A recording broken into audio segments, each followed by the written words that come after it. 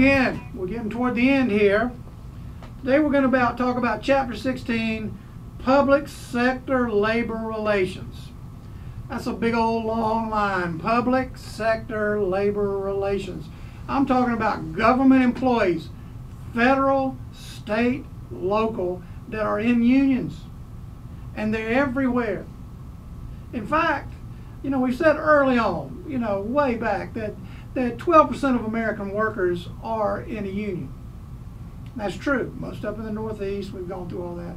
However, 34% of government employees are in a union. That's real high. 34% of all government workers are in a union. And you're going, well, that can't be, especially down here in the South or whatever. I'm talking about policemen, firemen, school teachers, public administrators. So the list goes on and on of all the people that work for the government that are in a union. So there's a problem there. Government workers, which are supposed to do what's good for the people of the country, are now in a union that is negotiating or in conflict with the government, which is me and you, about whether to provide me and you with the services that we set them up to provide. Oh, that was just hideously circular, wasn't it?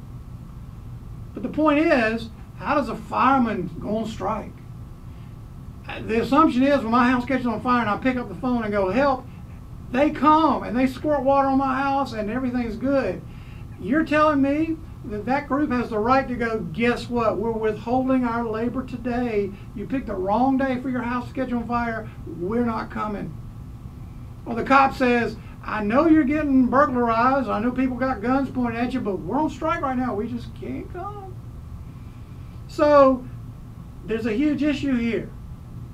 When you talk about unions and labor in the private sector, that's the private sector. That's for profit. That's for, it's just hurting your profit or hurting your shareholder or whatever. I'm talking about my house burning down now. So we've got, to recap, we got 34% of all these people that we count on to provide goods and services to us as citizens of this country, state, and town. And now they have unionized basically to negotiate with me because I am the government. So there's an issue there. Until 1962, 63, there were no public unions. They weren't even thought about, or they were knocked down by the government. There was no law that supported public unions, that said public unions was a good idea or had legal rights. But John Kennedy signed Executive Order 10988, which made it appropriate and made it legal for unions to go into contract negotiations with the government. How crazy is that?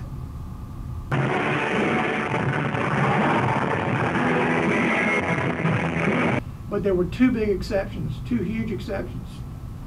Number one, they could not bargain over economic situations. They could not bargain over wage. They could not bargain over that. And they could not strike. They could not withhold their labor legally. Every other union can, but the public sector cannot. So here we got this huge group of people, 34% of all union members are in these public unions, but they don't have the two biggest rights that most unions have, which is to negotiate over economic conditions, and number two, to strike. Cannot do that.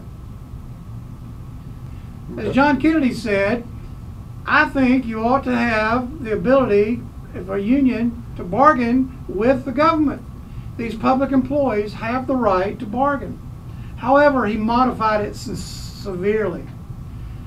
First thing in Kennedy's executive order was that public unions cannot bargain on economic issues.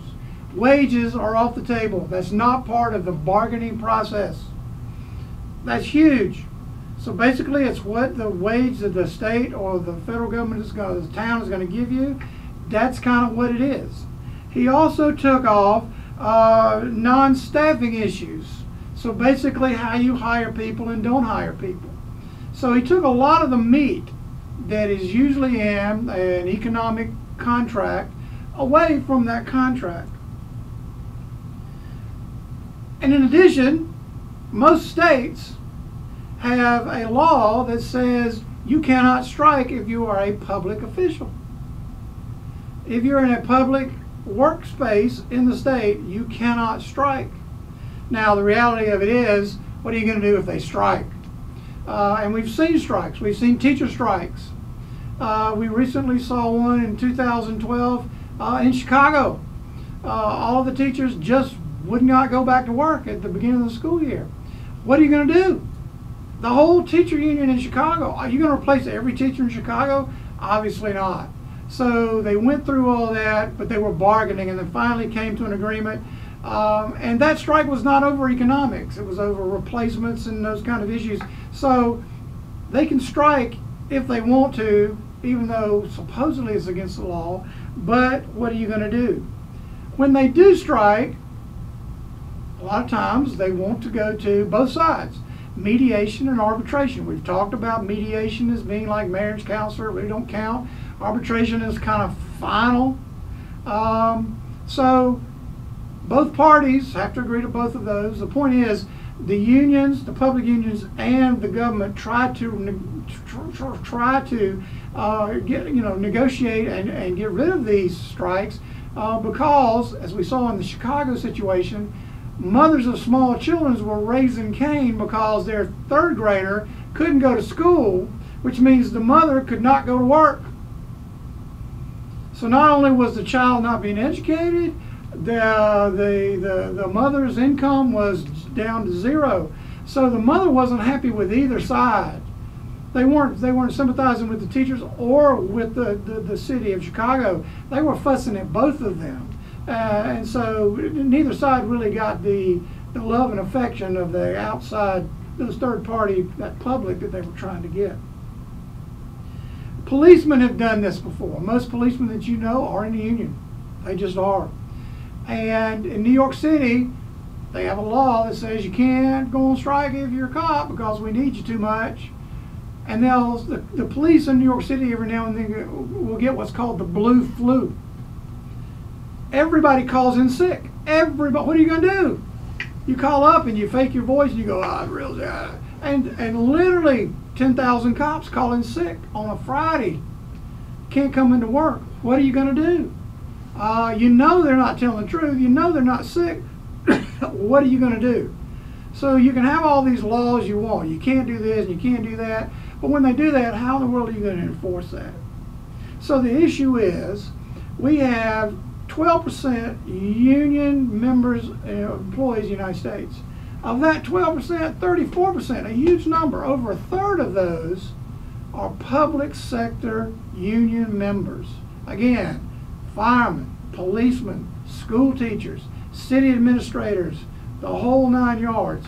So it's a huge issue. They don't have the exact same rights that a non-public, a private union has. Again, they can't negotiate over bargaining, over economic issues, and they can't bargain over staffing issues. And they really don't have the right to strike, even though they can withhold their labor, because there's really not a whole lot these public offices can do to stop that. But the point is, public unions have a major, major influence on our labor and on the way our government functions. So that's all for this time. Y'all be good. I'll see you soon.